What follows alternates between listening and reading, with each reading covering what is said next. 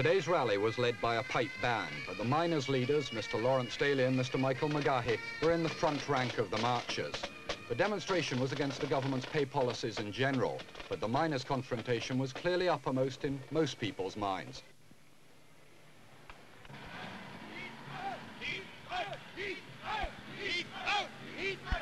The police estimated that up to 3,000 people marched along Princes Street and up Lothian Road to the Usher Hall for the rally.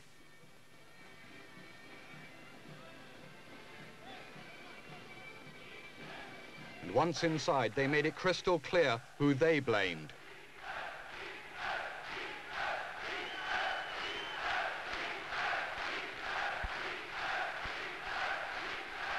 The conductor was Mick McGahey, and he was the first speaker. I just want to make clear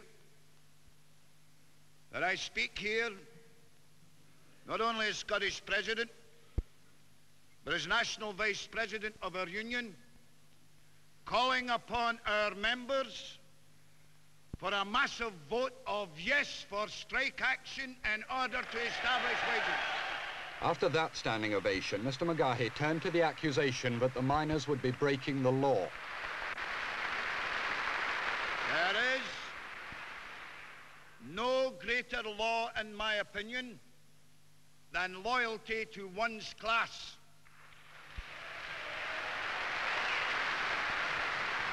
The last speaker was Lawrence Daly, who also got a standing ovation.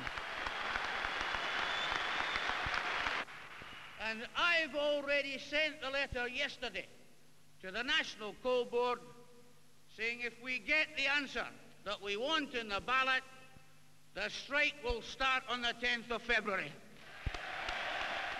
The support of the 2,500 people who packed the Usher Hall today for strike action could not be doubted.